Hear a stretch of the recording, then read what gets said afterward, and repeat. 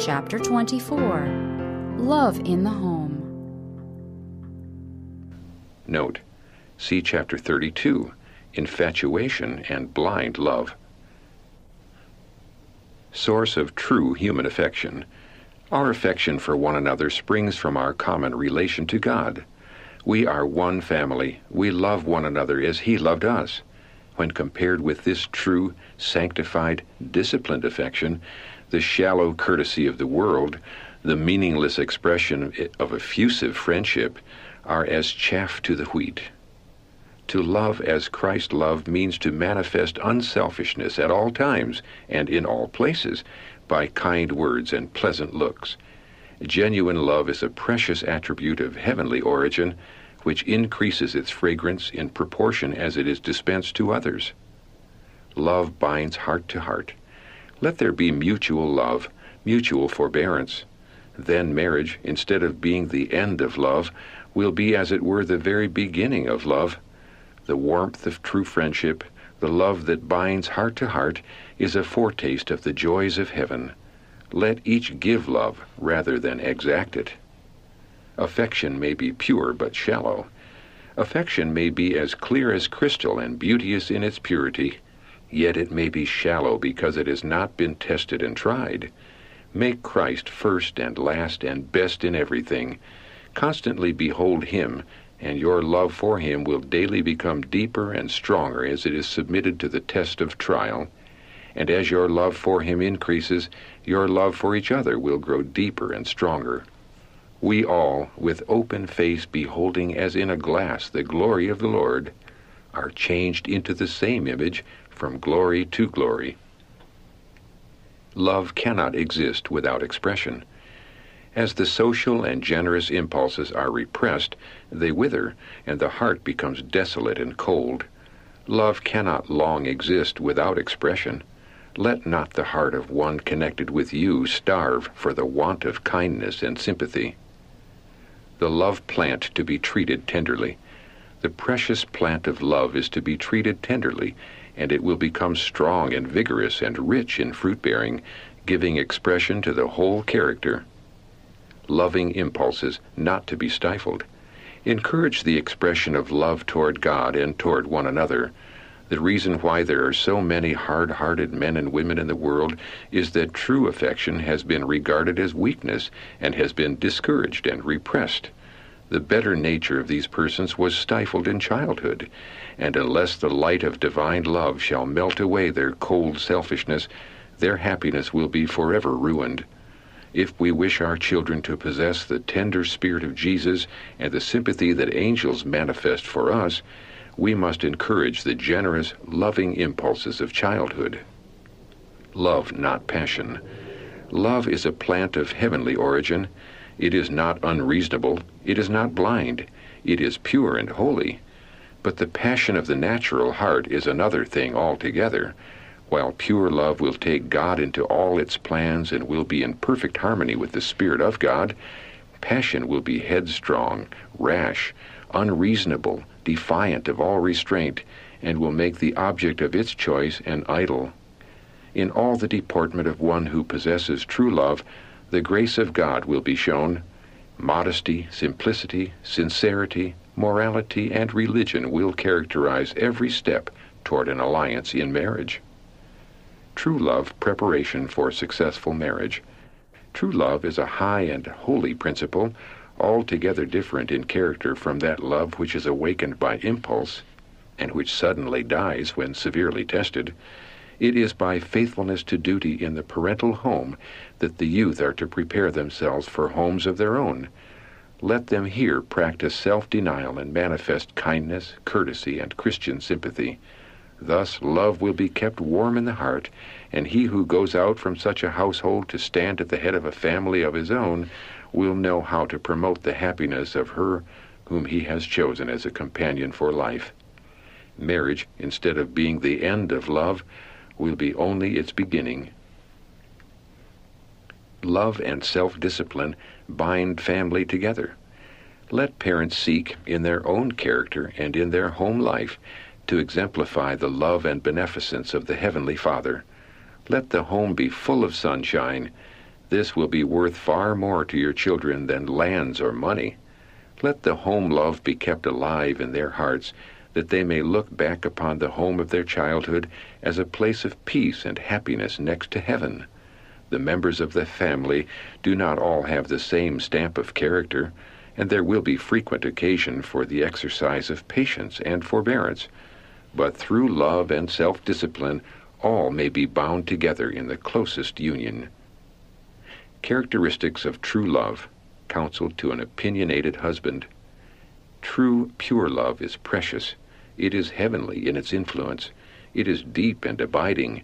It is not spasmodic in its manifestations. It is not a selfish passion. It bears fruit. It will lead to a constant effort to make your wife happy. If you have this love, it will come natural to make this effort. It will not appear to be forced.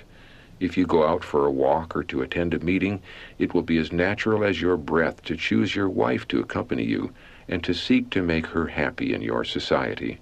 You regard her spiritual attainments as inferior to your own, but I saw that God was better pleased with her spirit than with that possessed by yourself. You are not worthy of your wife.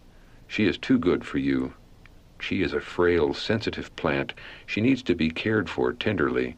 She earnestly desires to do the will of God, but she has a proud spirit and is timid, shrinking from reproach.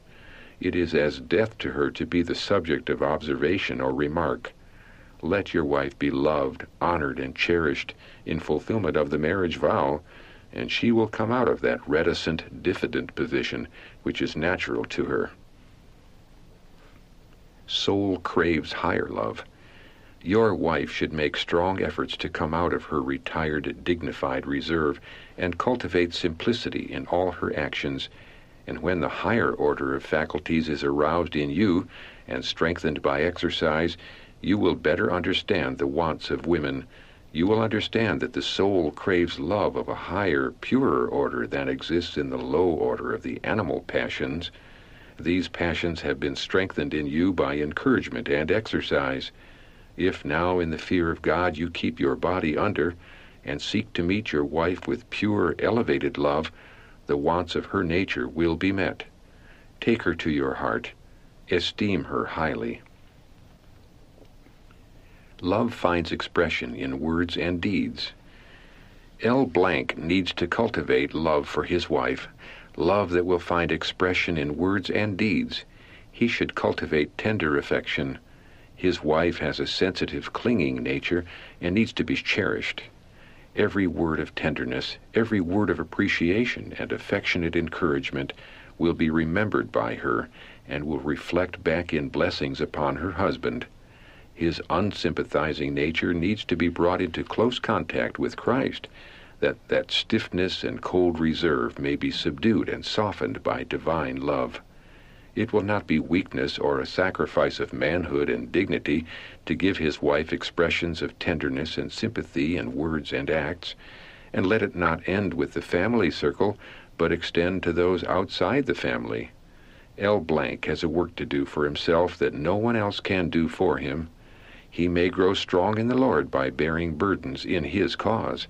His affection and love should be centered upon Christ and heavenly things, and he should be forming a character for everlasting life. The little acts which reveal true love. Love can no more exist without revealing itself in outward acts than fire can be kept alive without fuel. You, Brother C., have felt that it was beneath your dignity to manifest tenderness by kindly acts, and to watch for an opportunity to evince affection for your wife by words of tenderness and kind regard. You are changeable in your feelings and are very much affected by surrounding circumstances. Leave your business cares and perplexities and annoyances when you leave your business. Come to your family with a cheerful countenance, with sympathy, tenderness, and love. This will be better than expending money for medicines or physicians for your wife. It will be health to the body and strength to the soul. Let patience, gratitude, and love keep sunshine in the heart, though the day may be ever so cloudy. Power of parents' example. The best way to educate children to respect their father and mother is to give them the opportunity of seeing the father offering kindly attentions to the mother, and the mother rendering respect and reverence to the father. It is by beholding love in their parents that children are led to obey the fifth commandment and to heed the injunction, "Children, obey your parents in the Lord, for this is right." Love of Jesus mirrored in parents. When the mother has gained the confidence of her children and taught them to love and obey her, she has given them the first lesson in the Christian life. They must love and trust and obey their Savior as they love and trust and obey their parents. The love which in faithful care and right training the parent manifests for the child faintly mirrors the love of Jesus for his faithful people. Mother's love is illustration of love of Christ. As the mother teaches her children to obey her because they love her, she is teaching them the first lessons in the Christian life. The mother's love represents to the child the love of Christ, and the little ones who trust and obey their mother are learning to trust and obey the Savior. Influence of Christian home never forgotten. The home that is beautified by love, sympathy, and tenderness is a place that angels love to visit and where God is glorified. The influence of a carefully guarded Christian home in the years of childhood and youth is the surest safeguard against the corruptions of the world. In the atmosphere of such a home, the children will learn to love both their earthly parents and their heavenly Father. The family relationship should be sanctifying in its influence. Christian homes, established and conducted in accordance with God's plan, are a wonderful help in forming Christian character. Parents and children should unite in offering loving service to Him who alone can keep human love pure and noble.